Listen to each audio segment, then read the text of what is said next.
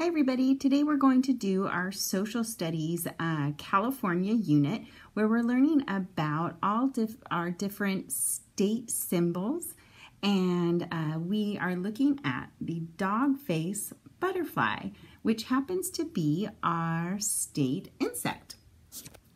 So hopefully you've had a chance to see the video on the Dogface Butterfly. And what I'd like to point out to you, this is the male butterfly. And the male butterfly, it's called Dogface for, and it took me a little bit of time to really see it, but it's the silhouette or the side profile of a dog. So you can see it here, and I even looked up a few other online to see different images so I would help me see it. So hopefully you had a chance to look at this. I also got a lot more information about this butterfly on a really great website. It is called, and I'll show it to you here, butterflyidentification.com. So this is another image of the Dogface butterfly, the male. And reading through this gave me some information about that will help me fill in the worksheet. So I'll go ahead and show you the worksheet that I have. And you should have this too in your packet. So we have a little bit of idea of what the butterfly looks like. But before we get into that, we can answer these different questions here. So it says the Dogface butterfly lives. So we know, since it's a state insect, that the butterfly lives in California. When I was reading through it, what was pretty fascinating is I found out that not only does it live in our state, California, but it only lives in California. And then to find out another interesting thing, that the butterfly even lives in something called chaparral. Now you're probably all thinking of our school, but chaparral is a type of plant community that's often found in the foothills. So I'm going to write it lives only in California, and California is a proper noun, so make sure your C is nice and big, an uppercase. California. And then I'm going to write below it chaparral. And 2 R's like rockin' roadrunner. Only in California, chaparral.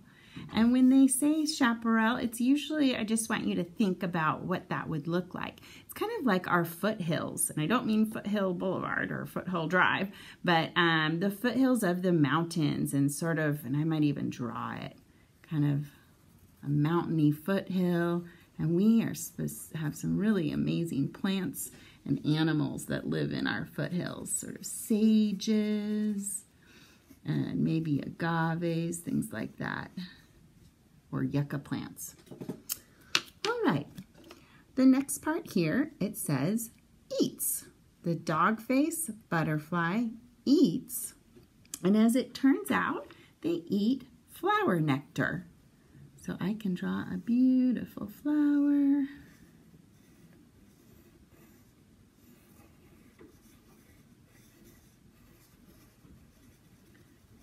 And one thing from this website, the butterfly identification, I found out that the butterfly prefers to eat purple flowers. So I'm going to draw a purple flower.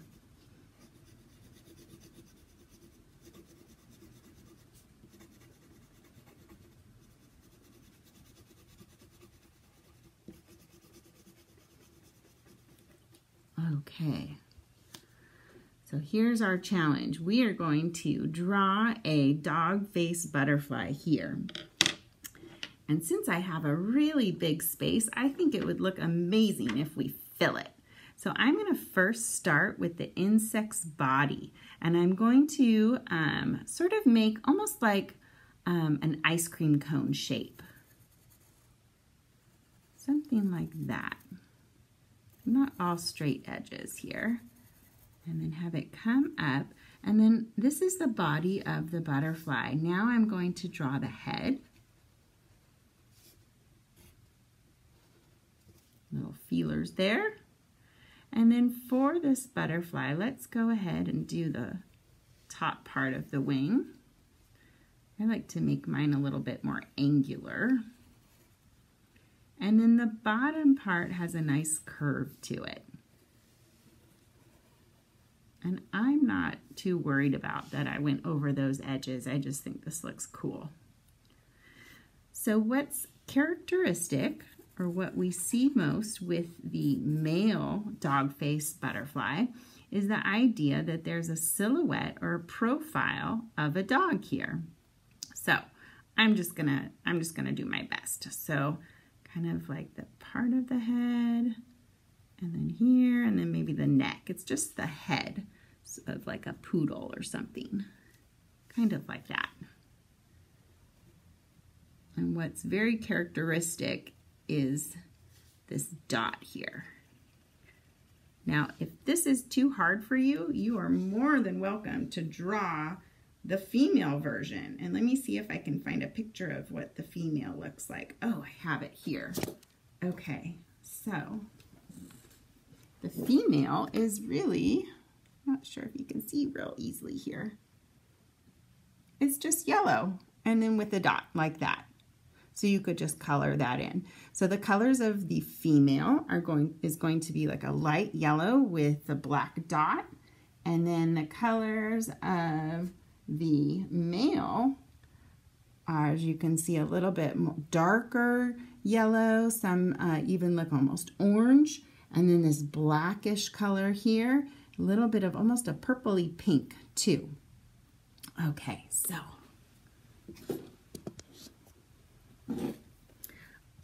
I have some of my pens here, or colored pencils, excuse me. So let's see. I'm going to start with the orange.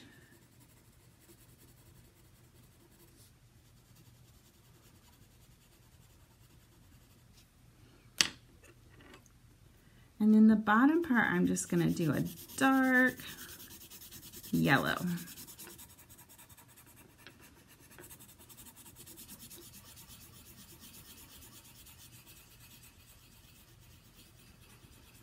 These butterflies are really beautiful to try and do watercolors with.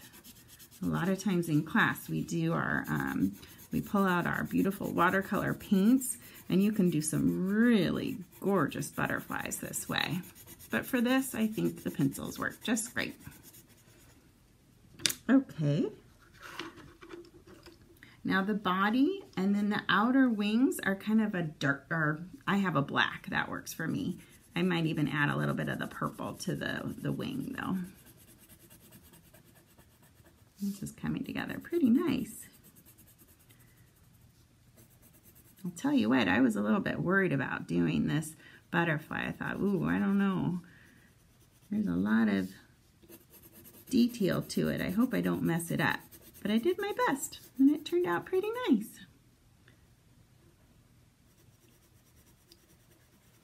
Okay, now the two top parts of the wing, I'm going to do the black on the outside here, and then I'm going to come back in and shade this area too.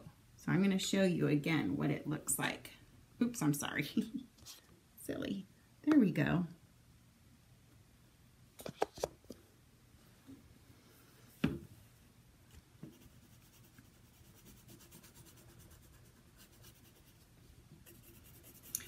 And I was looking at the caterpillar of the dog-faced butterfly, and it's much different from the monarch. I'm used to seeing monarch caterpillars in my garden that like to eat the milkweed, but the caterpillar of the dog-face, it's really just a green.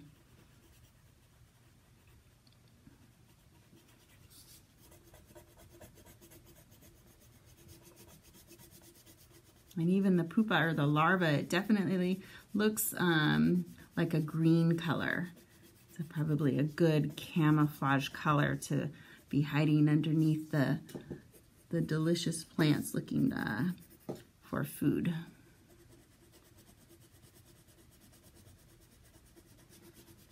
Okay. Oh, that was some work. All right, now I'm going to come in here and do the shading. What do you guys think? Do you see the little poodle there? Hard to tell. I was thinking about adding a little bit darker orange. Maybe even a little bit of purple. Oftentimes, butterfly wings have an iridescent quality to them. They have a little bit of a opacity or shimmer. There we go. Wow, well, I would love it if any of you wanted to send me a picture of how yours turned out. All right, I'm proud of my work.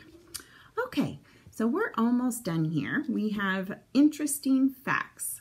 So typically when you're doing your science, you're identifying what characteristics, what it looks like, what it lives in. You can do drawings.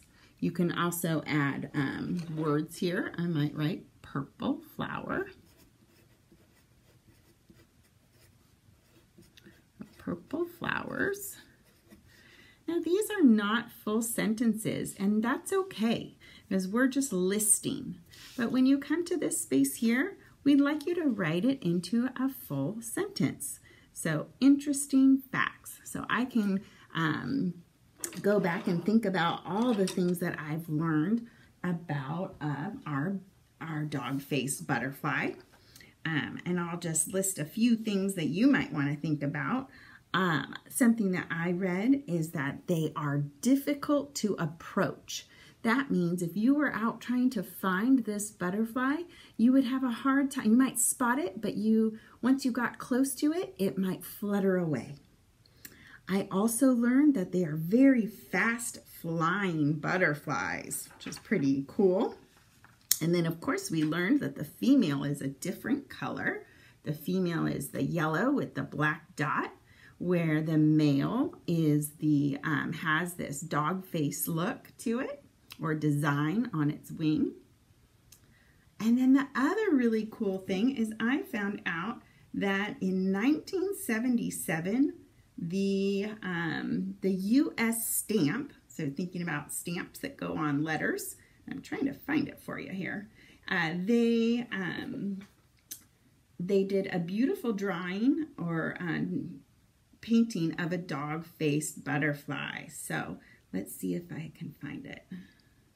Okay, here is the stamp of the dog-faced butterfly.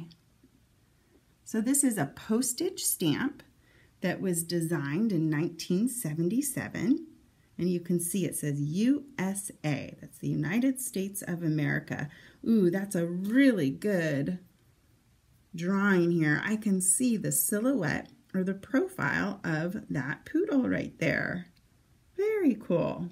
Okay, so back to our interesting facts. I need to write in my complete sentence. I'm going to say, let's see. How about, I'm going to talk about the dog face. The dog face design, or this here, is only, do you remember, on the, is it male or female? That's right, the male. The dog face design is only on the male butterfly.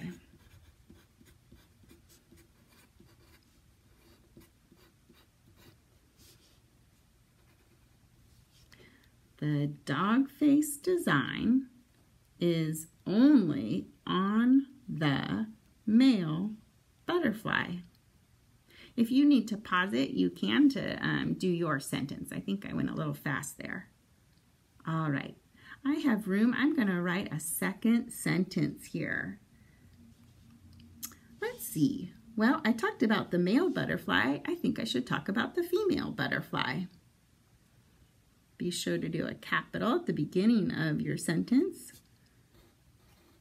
The female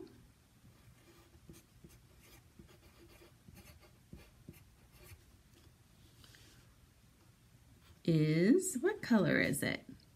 Yellow with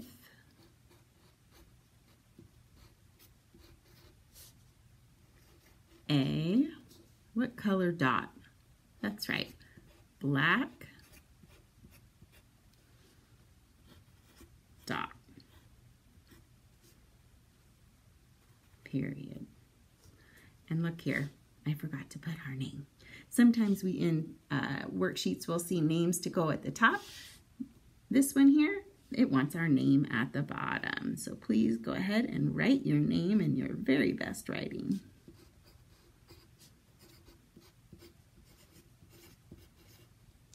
All right, fantastic job. I'm so glad we did this together. Thanks, guys. See you later.